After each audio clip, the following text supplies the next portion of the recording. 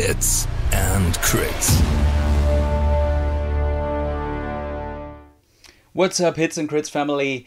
Welcome back to this very special video we can do with bartender Sebastian and Cruellion, Leon, who is in today in this very special video on the Tabletop Simulator mod. Remember, like a few weeks or months even back, we talked to Chris Stobel, who invented the Song of Ice and Fire simulator, and a lot of you reached out and said, this is a great format, we want to learn about the developers being such a, doing such a great job for all of us. So the logic, the next step obviously would be to invite those two great individuals who gave us the mod for TTS, where and God knows where Song would be during COVID if the mod didn't exist during that time. So in the name of the whole Song community, I just want to say thank you to Sebastian and Leon to provide this and maintain this wonderful mod for the TTS. So great to have you two. Maybe we start off with a few sentences that Sebastian, maybe you start how that very special moment in time, that day when you said we need the mod for Song. How did that come along, and how did you meet Leon, and how did everything come together? Yeah, sure. First of all, thanks for having us, and thanks for that very gracious introduction. And okay, how did that happen? First of all, there was already a mod. I didn't start from scratch. There was a mod by Z Games. I tried to play that during COVID. It wasn't the greatest experience, but there were plenty of features that were great. And a couple of friends of mine wanted to do something. They were all in the IT area, and I thought, okay, I can do something maybe just for my small community by improving this mod. And that's kind of how it started. And there was, but there were always people helping. That's why I wanted to call it the community version of that simulator, because it wasn't just me doing it. There were always people supporting. Yeah, and then I don't know. I had obviously plenty of time during the lockdowns, like so many of us. Yeah. And that's how I occupied my nights, working on the mod. Yeah, and after 2 years or so, my life started to change quite a bit. There was less time, and that was quite noticeable because updates came less regularly. And I was basically looking for somebody to help out, and Leon pitched in, and in a he came through big time. He basically rewrote quite a big part of the code base, and improved a lot of features, introduced a whole bunch of new features that made the mod a lot better than it was before. So I think most importantly though, we kind of changed the way how we updated the mod, and that kind of made developing future features a lot easier. I think that was my biggest contribution to the mod. Awesome. All right. So today we brought like a 3-step to what's going on with TTS right now, or the TTS mod right now. So we will start with like the most frequent or the most current feature releases we got, and to actually show this, because I wasn't aware. So when we had this like pre-conversation, I wasn't aware of everything. So so let's jump to the Tabletop Simulator itself. And the first of all, what we want to talk about is the change log in the settings menu. So while I open it up, maybe Leon, you can talk about it a little bit. Yeah, sure. Well, I think this feature kind of is a great example of how we kind of sometimes fail to communicate our updates, really, because I doubt that many people know this feature exists. And I think it's quite a useful feature because the changelog shows you the last few updates, what changed. Mm-hmm. And yeah, it's kind of hidden in the menu, but once you know it, Yeah, obviously. you're curious if something changed, or you notice something's different. You should have a look there. And I think it's tremendous, right?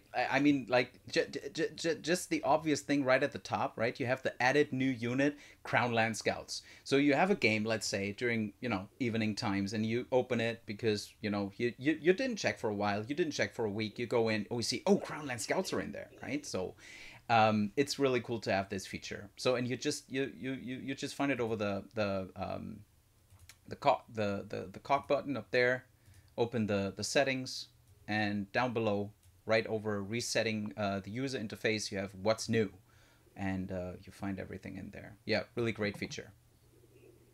Anything to add, Sebastian? No, not to that in particular, but obviously we also update or inform about updates on our Discord server.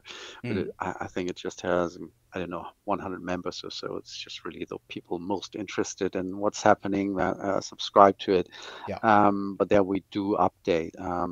So then you don't have to check here, but for everybody else, and I think that's the vast majority. Yeah. I think there's a good place to inform yourselves about. Yeah, it's really convenient, right? Because it's just 2 clicks, you play the TTS either way, and then you just do 2 clicks and have everything, the most crucial points right in there, right?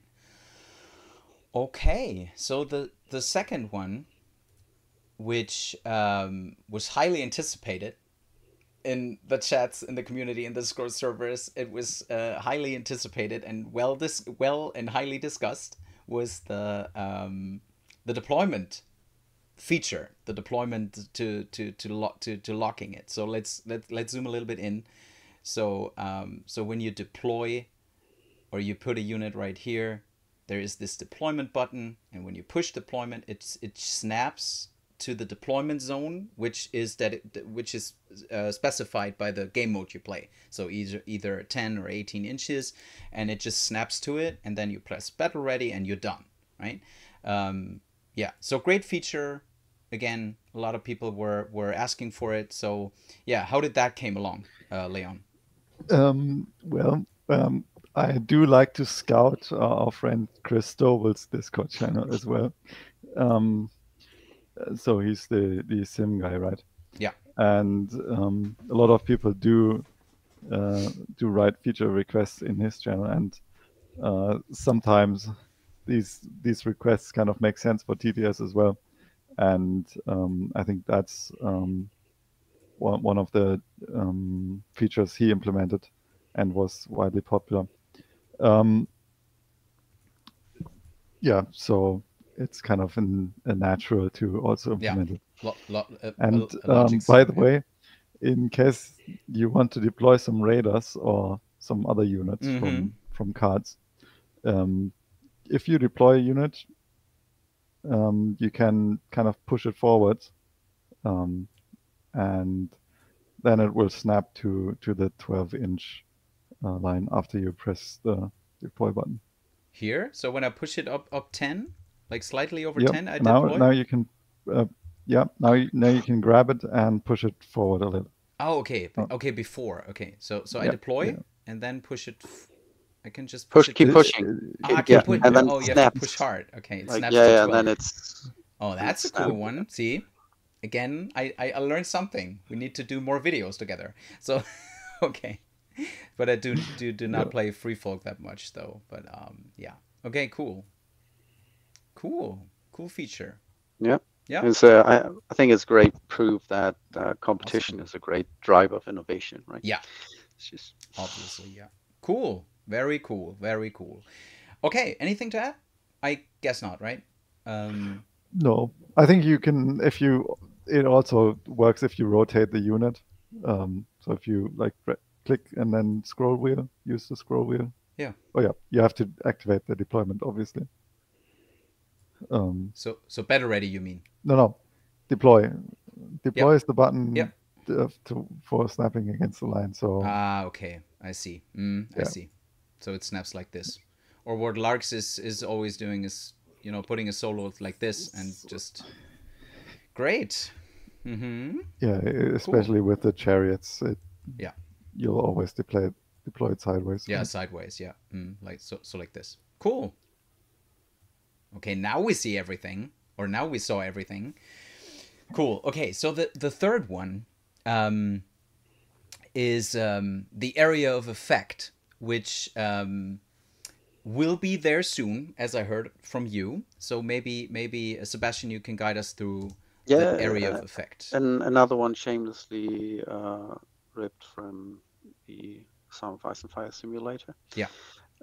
Which Even though a lot of people have also requested this a long for time us as ago. well. Yeah. We never got around to doing it. So yeah, as you can see, while you're dragging werewood tree or corpse pile, you get an area of effect. Yeah. And also while you hover over it. Still it's basically done, so we could release it anytime. We're just thinking about whether it can still be improved, and whether it makes sense to, for example, have this for other terrain types as well. Not so much because they have an area of effect, but for, as you can see right now, for deploying your terrain, it's actually quite useful for any terrain, right? Because you need to stay out of 6 inches. Yeah, and to measure the distance. Exactly. So you don't have to do this. Oh, can you measure for me with your play partner? Anything? You just see it immediately and deploy it like that. Cool. So, but it'll be there very soon. Very soon. Okay. Already working. So we can live with that. I guess I'm speaking for everyone. We can live with it will be there soon, right? Yeah. So okay. So cool. It might be in already by the time you're watching, right? Yeah, so maybe. Let's see. Let's see. Let's just stay with soon. Let's not overpromise. Exactly. Let's underpromise and overdeliver. Exactly. Okay. All right. So great. So these are the 3 current features we see in the TTS. But what my main question was to you two was, what are future ideas? What are you dreaming about in your roadmap? In your what do you want to have in the TTS at some point in time, whenever this will be? But what are the top 3 picks that you want to include in the TTS? So I guess we start with Leon on this one. Well, a lot of people might know, or some people might know, I should say, that I kind of started this repository for all the cards, and since I generate them using my own program, but using the data from War Council, I can also generate the French and the German cards. And I know a lot of people in the German community have always been playing, well, they only play in German. And this is kind of a thing we want to include eventually, especially since we now have the cards. We can definitely put them in TTS as well. There's a few complications with it. It's there's always something with software and some unforeseen problem when you want to make changes. But this is one of the features I would want to add most. Yeah, which makes perfect sense. Even though I always speak in English, I just can't do German, and I don't know about what I don't know what you think about it, but I still think, like, when I take German cards and I compare, a lot of times, it sounds weird. It's somehow it's unnatural language. In some way, right? I mean, it's weird, but I only play in English anyways. But but I get the feature. I know a lot of people would want to. Yeah, for sure, definitely. But you're right. Sometimes the translation is feels a bit clunky. It's not. It doesn't flow. That's the right word. Yeah, it doesn't flow well. because German is such a beautiful language, really. So yeah, Yeah. but the translations But it don't. does not fit this. But it does not really fuel, because like when you get better in song, when you improve, right? Then you definitely come to this point that you think while playing. You think through all the triggers, right? You think Mm, through what's happening, what card can or could come up in a certain situation at a certain trigger. And I think the German cards do not really fuel into having this, targeting. mm. Then you have the whatever charge, you have the melee attack, you have the panic, right? So it's just easier for us. But I totally feel what that people want to have it in French or German. I totally understand that. Yeah, Yeah, and cool. I've even heard people wanting to kind of write down the Spanish and Polish Polish. cards as well. That was my question Um, actually when I saw it. What about yeah, Polish? the big problem is that these languages aren't in the app, so we don't have the data for True. them, Yeah, true. so we can't generate the cards for them. Hmm. Yeah. So, and since I don't speak any Spanish or Polish, Hmm. I basically require other people to Maybe we to write can this data down for me. maybe we can And recruit a there's Polish player from the Discord maybe to yeah, help. but there's two languages that use Eastern characters. Yeah, Yeah, lettering. Anybody knows Yeah, whether yeah, that's the letters. Chinese Yeah, or yeah. a Mandarin or whatever? Does anybody know? Mandarin. I actually don't even know which languages these are, but Yeah, yeah, yeah. uh, Okay, so Sebastian, what is your second pick on the roadmap? yeah, well, one thing that people have asked for long time ago, actually, Mm. and that was partly, I guess, due to the fact that we already had community content in the tabletop simulator, always like off to the side, some spawned from some contests that we ran with Tabletop Warden back in the day. Was what about custom factions? Because there have been um, there have been a couple of really wonderful designs from the community. I Yeah, think Boardman Gaming with the House Aaron, I think. yeah. How's Aaron from Shane? Yeah, Uh, yeah, yeah, exactly. It's one yeah. of the ones that you're showing there. I forgot who actually created the Tyrell it's uh, Stormlord. Stormlord. Stormlord. Yeah. Stormlord. And, I mean, these are just wonderful designs. They look fantastic, and people have really been craving to be playing with these factions. I think there are some fan favorites there. Yeah, absolutely. So being able to bring that to the mod, thanks to um, basically what Leon already explained, right, with the card generator. So as long as you've got somebody who's willing to put all this into an Excel sheet, or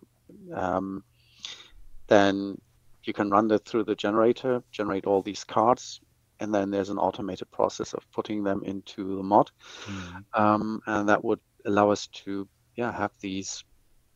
have all these factions in the mod. So it does require quite a bit of work from other people, actually, and I Yeah. think somebody's already working on House Aaron, so we'll eventually I think have that in the mod. It will still be a while, so don't hold your breath. But I think that will be great feature for that the community has requested for a long time already. So yeah, keep looking forward to it. It'll eventually be Yeah, there. and TTS is kind of great at playtesting, or True. like it's a lot less. The barrier to entry is a lot less than printing your own stuff and playing it on a table. Um, I I feel like playing these factions in TTS is just what they need to take it to the next level. Yep. Yeah. Yep. Now the builders, various builders, just need to add them as well, so that you can import them. But not sure that will ever happen. Yeah. Yeah. Well, I have to be. you know, to be honest, I'm really craving too to play such things, because, you know, when you step out this, you know, the meta and stepping out this needs to be like perfectly balanced, which we are pretty close, right? I mean, I feel that Song is at a very healthy and good state right now in terms of balancing, in terms of the fact that I know there are like some out there, some not, right? But we have a pretty good balance across the factions. But still, when you just want to step into something new, just have a fun match with your buddy, right? Beer pretzel like games, I really yeah, dig the idea of taking House Aaron, and again Shane, right? Boardman gaming, incredible. Like for years and years, he's creating such great custom scenarios for the game. He created House Aaron, which is like God knows how long that took. Same for Stormlord, which is just incredible work. You can definitely find them on the Discord server, and then just check it out and play it if you want to. If you're a big House Tyrell fan, you see Sir Loras Tyrell up there as a solo, right? So get your 3D printers going and check it out. So yeah, totally cool to have that in the TTS2 at some point. Yeah, totally feel it. Good. So there's one feature that always comes up, especially on the losing side of the table. Sometimes it's the dice, right? And I cannot make myself free of did dice raging before, right? I have to be honest in this group, right? This is like a let's say I open up myself now. Do not hurt me, but I did not about TTS specifically, but in general on dice. But you know, if you saw something like this in the past, this is just an example that does not happen. But yeah, what can you guys tell us about the dice in TTS, and what feature do you want to implement at some point in time? Yeah, thing was requested was basically a dice log. So Yeah. what rolls have been made and what was, or at least show the average overall. But yeah, some sort of log or logging of the dice that have been rolled throughout a match, and whether it was skewed one way or another. And I think that's a complaint that I heard quite a bit, and I totally get it. I mean, obviously, who hasn't cursed their luck in a game, right? Yes. Yeah, in real life, or be it on the Tabletop Simulator or as Songs as Ice and Fire Sim. I think same issue applies there.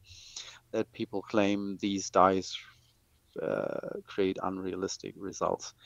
They are random though, and Yeah. I know there's no true randomness, but for all intents and purposes, it's random and it's going to average out. Yeah. So where would you find this? Like, do you have in your mind? Is there will it be in the settings menu, or will it be on the side, like somewhere tracking it, I mean, or how do you imagine we are so far away from implementing this that any information now is basically just random. But I could imagine it being a button on the dice trace that kind of shows, brings up a table or like some kind of graph to show to show the statistics. Okay. Cool. All right. So now it comes to what is currently behind the scenes planned for the Tabletop Simulator. And I have to give this intro story. We went to Poland to the Hegemonalia tournament, and we were honored to have Leon with us. We drove there with the team. So Dominic, Tipsy Tengu, Xartanos, myself, and Larx went there as a team for Hits and Crits, and Leon joined us as another German player in the tournament. And then during, like, you know, we had that evening, and we drank something, and we just, brainstormed about what could be. And at some point we had the idea, when we planned our community online tournament, I do not exactly who came up with it, but we all came up with the idea there could be a certain dice just for a certain champion who wins an online tournament or who wins a bigger tournament over the tabletop simulator. He or she gets her very specific own dice that just she or he can have, right? So yeah, maybe Yes. Leon, you can guide us through And this. this rewarding of dice is actually like a lot of tournaments do this in real life, right? Yep, yep. They have their special dice, and yeah, I think this is we want to support more tournaments that are run over TTS. So I think having digital rewards, that was a great idea. And like, for example, dice that only the winner can select. I think this would get a lot of people Yeah. hyped. And like the thing you're showing right now it's kind of just an example, right? I Yeah. threw this Sure. together in Photoshop in a few minutes. So what I'm kind of hoping to do is kind of organize a more structure for tournaments where tournaments can come to us, and we will create, for example, these custom winners dice together. And these dice will be account bound, which means that only the accounts we authorize will be able to select them, and no one else. And I think so Steam accounts, right? It's really yes, bound Steam. to your Steam account. Cool. Yes, exactly. And my hope is that we do get a lot of people interested in playing more TTS tournaments, because over the last years, I guess, the interest has kind of waned. We used to have a lot of people playing in tournaments, and now not so much. To be fair, we used to have a pandemic also, so yeah, that might be kind of true, but I think the trend is pretty clear. But yeah, and I know we what you want mean. to do everything to reverse the trend. Yep. Because I love the I'll be idea. honest, I love this game, Yep. and I love the competition. Yeah. And I really like what you're talking about giving something more in a structured way for online tournaments, to have this, right, to give it more structure. And there is something that you can also throw out, and I know for sure there are a lot of people that really crave having their specific die, right? So no one can have. Yeah. Even though this is just pixels, right? In the end, when you think Yeah, about it, when yeah. you think about the whole thing, it's just pixels. Like- but it's still a thing, right? I imagine if we have a really big tournament, just awarding the best infection dice, Yeah. and like we're gonna have like one tournament a year that will have this size, right? That and that'll mean if you're one of the best in the faction, and a lot of people usually play with their faction dice. Yeah. And if you win the best in faction, you can show off in all your games. Yeah. In a that special you're the master faction, of the faction. dice. Yeah. Cool. Yeah. Cool. And Yeah. I think, yeah, like I'd be excited for that. I would want to win. There are many more for people that would be excited. I'm sure. All right, that leads us to the last point, what we wanted to talk about. And there is obviously, as you all know, when you load in your armies, we have from very special people in the past. They provided their pictures of their model of their painted models so that Sebastian and Leon can put them in the tabletop simulator, or they provide all the info, all the pictures that we can all play with miniatures, right? So, but in during there were quite a few new releases, which basically, and you gave me the number. Maybe you can, like, in a second, remind us all how many units do you have in the TTS that are not painted. So a great idea came up when we have our pre-conversation, was that we really want to encourage all of you to paint your minis and send them to Sebastian and Leon, or over the bartender Discord, or wherever, or in the Hits and Crits Discord, wherever you want. Share them, because everyone will benefit from that, right? It will be just a great thing for the whole community to have something like this. So yeah, Sebastian, what do you think about it? Yeah, absolutely. So I would really love for anybody who has the time and wants to put in the effort, because it is quite a bit of work to obviously paint a model. Yeah. Well, everybody knows that, but then get that model into a scanned and into the tabletop simulator mod. Yeah. It is a bit of effort. You need to take quite a few pictures, I think like 50 pictures of the model from all kinds of From perspectives. angles, yeah. Exactly, and then Mhm. put that through a tool that generates the model from it, and it's a little bit of trial and error and so on. But Mhm. if you think, well, I've got some really nicely painted models that I want to get in there, Mhm. like where currently we just have a paper standee, right, instead of a 3D model, Yeah. then please do reach out. Either comment under this video, come on the Hits and Chris Discord, come on the Bartenders in Discord, where you can also get updates, more information about the mod itself. Mhm. Ping us, let us know that you're interested. We will provide some instructions of how it's done. And if you then still feel like, okay, I'm up to it,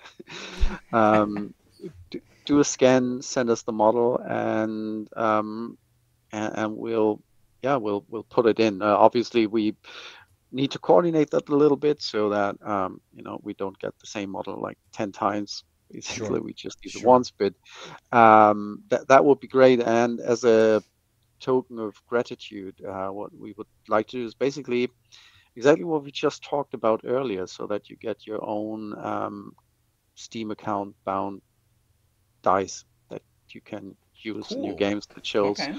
your contributor to the mod. Mm. We'll also add these retroactively to all the contributors, provided I mean, some I haven't talked to in quite a while. I still need to Mm. reach out to them. If you're seeing this here and I haven't informed you already, ping me. Yeah. But yeah, so we want to make sure that you also get basically a custom die that shows that you've been contributing to the mod. I think you can already see who painted something, right? If you hover over a tray, it tells you who the painter was Yeah. in the description and so on. But um, Jan Koch, for exactly, example, Jan Koch, who for painted example, the Lightbringers. No, yeah, yeah, no, he yeah, painted. Yeah, he painted the yeah, Lightbringers. Yeah. painted Lightbringers, Yeah. Cool. exactly. So, but then he'll be able to also play with his own dice in the mod going forward. Very So I cool, think man. that's a cool Very thing. cool. And yeah, please, if you feel like that's a cool thing, reach out. Is there, like, obviously you will put it on the bartender Discord, maybe, to have this list where people can maybe sign up and saying, I will do Ye- whatever. I will do the halberdiers. Exactly. So Okay. and also once you've basically sent us your first model and we know, okay, this works, you'll be invited to, or you get access to a channel To the that's channel. Mm-hmm. basically locked, like for mod contributors, where you can also see previous pictures and so on, and the process of Mm-hmm. that people went through, and where you can then also post what you're currently working on and so on. Cool. So Mm-hmm. definitely that'll be part of it.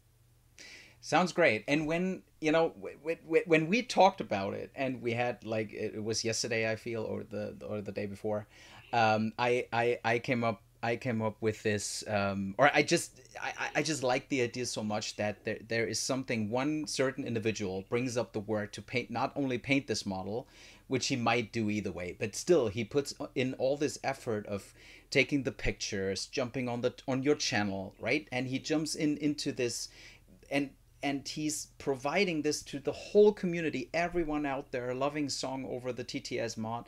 So I felt hits and crits can't be left out of this, and I want to. So for all of you, there will be like a road to fully painted for TTS, and we will give out some giveaways for community members. That when you are a Hits and Crits Discord member and you choose to support Sebastian and Leon with his TTS and sending in your pictures, you will get also a giveaway from Hits and Crits on top of these like very cool dice and your name on the tray and stuff. So if you feel up for it, then we will have an announcement soon on this, telling the missing pieces, and yeah, cool. Okay, so I feel Sebastian dropped now. I think, ja. Das war ja eigentlich gerade der perfekte Moment zum Droppen. There he is. There he is again. Sorry, he dropped. Okay, so yeah, again, so we will have an announcement on this, also supporting this initiative, which I feel is really great for everyone, right? Okay, so that ends the status update on the Tabletop Simulator. Any last words from you two? Oh God, no, thanks. Oh, wait, Yeah. one thing. Thanks for having us. It's not a status update, but that's actually another small favor I'd like to ask. Yeah, obviously. I don't want to say the mod is perfect the way it is. It certainly isn't. I know for sure, but we're kind of running out of ideas. To make it better. So if you have some suggestions, Okay. leave them wherever you can reach it. That would be great. And otherwise, thank you, and hope to see you around. Yeah, it was my pleasure. We will also make sure during the announcement to make a link to your Discord, to the bartender Discord, to send people that are highly engaged, that have good ideas to fuel the mod, right? Because everyone is benefiting from it, right? Okay, so it was great to have you two, and there's nothing more to say than until we meet again. Roll those crits.